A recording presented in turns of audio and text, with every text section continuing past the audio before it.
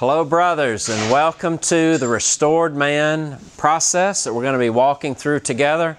And I thought I'd take just a few minutes to give you some basic details about the book and about the process that we're going to walk through together. I think a fitting spot for us to be talking about this because it is going to be a little bit of a messy process, walking through our own brokenness of others. Hey, I'm here in a garage where some cars are being restored, and it's a little bit messy back here, but that kind of matches the process we'll be going through.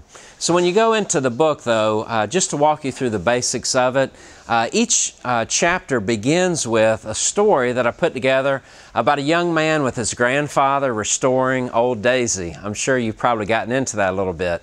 I just thought sort of a fun story that I never had a grandfather like that I could do that with.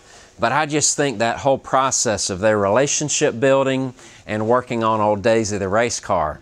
But then as you get into each chapter, there's the starting point piece, the first part, where there's some assessments I want to encourage you to take and have a friend or a spouse take for you. That's kind of to give us a baseline to where are you at spiritually, emotionally, before we start the journey together. And then we'll move into the 4 phases.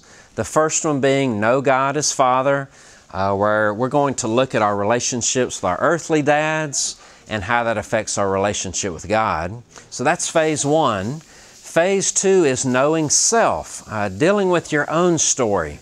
And that's where we take the life of David, King David, and your own journey, and we just parallel those together and really dig into some elements of your story and my story as men. That's phase 2. Phase 3 is to live in brokenness and humility.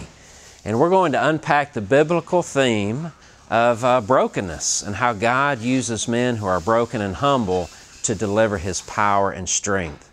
And then finally we'll come around to phase 4, which is to walk with God in the disciplines.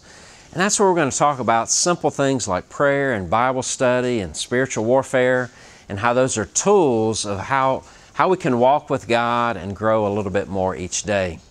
And then we'll finally bring it all around to the journey ahead where we'll recap this and talk about where do we go from here.